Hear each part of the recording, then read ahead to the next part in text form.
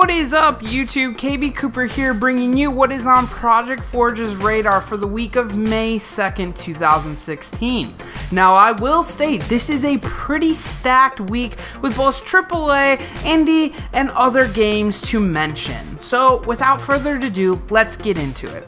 On Tuesday for Xbox One, PS4, and PC, we will be getting BattleBorn, a tremendous band of badass heroes fight to protect the universe's very last star from a mysterious evil in this next-gen shooter by the creators of Borderlands.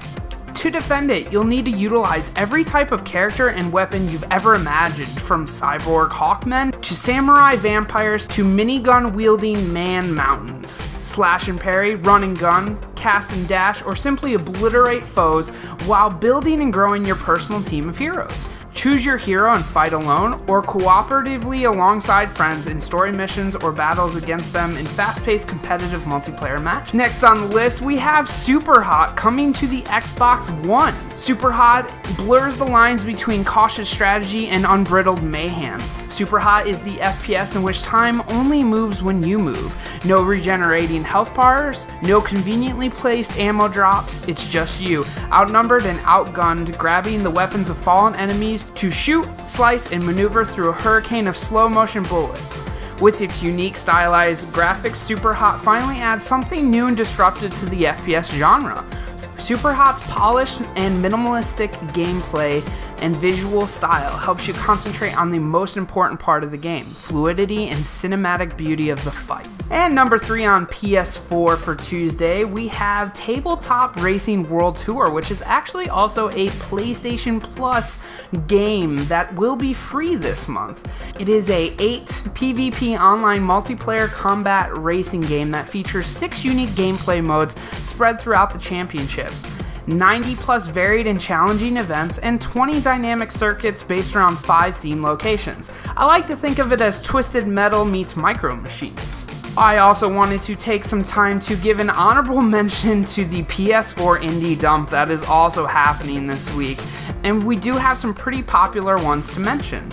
Starting off, we have Shadow Complex Remastered. Shadow Complex follows Jason Fleming and his new girlfriend Claire, who opts to explore some caverns the two stumble across. When she does not respond to his calls, Jason follows her, and he finds a massive underground complex with soldiers and high-end technology. Jason must rescue Claire and discover the plot behind the faction operating the complex. Following that, we have The Park on PS4.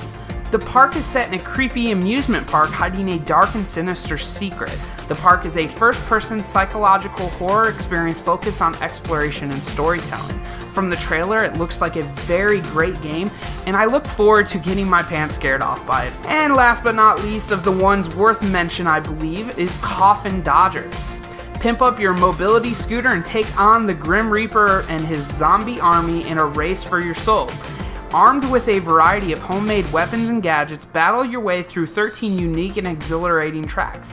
Can you survive the retirement village?